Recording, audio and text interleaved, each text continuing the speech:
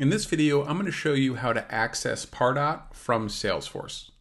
So here we are in Sales Cloud, typically what people think of as Salesforce. And to access Pardot, just click on the app launcher in the upper left-hand corner.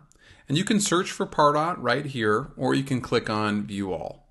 If you click on View All, you'll get all of the applications you have access to across the top. And in this case, you can see we've got Pardot B2B Marketing Automation showing up right here. Now, this app that says B2B Marketing Automation, this is the Lightning application. This is definitely the recommended way to access Pardot from within Salesforce.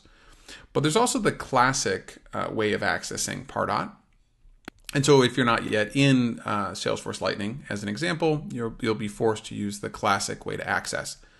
So if we scroll down to this All Items area, there is an item called Pardot. If you click on that, it's going to open up a tab or another area with tabs and then bring Pardot into that area. And so what this is actually is just an iframe into the Pardot Lightning, I'm sorry, not the Lightning application, but the Pardot web application. So the other way you can still access Pardot is to go to pi.pardot.com. I don't know for how long Pardot will be accessible through this particular interface, but for now, you can still access it that way. And essentially, you're going to get this view just outside of the Salesforce interface.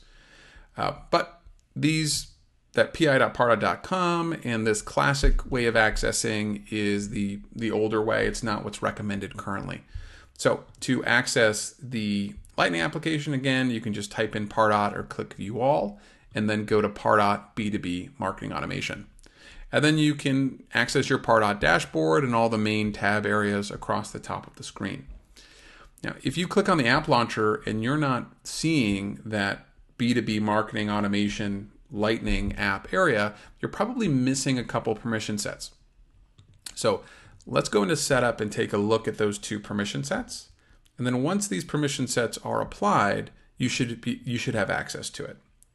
If you still don't have access to it, there's just an issue with the configuration in your account, and you're probably going to need a little more extra help to get everything set up properly. So let's take a look at one of these users.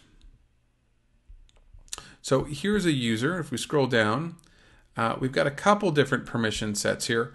Now, the ones that are important to access that Lightning application are, of course, the Pardot permission set, and then also the Sales Cloud user permission set. Now, some orgs don't have Sales Cloud user. Sometimes it's CRM user or Service Cloud user. If that's what you have in place of Sales Cloud user, that's fine. Go ahead and use one of those. But then again, make sure that you're applying that Pardot permission set as well. With those two things combined, you should have no issue accessing the Pardot Lightning application. So I hope that helps, and I'll see you in the next video. Thanks.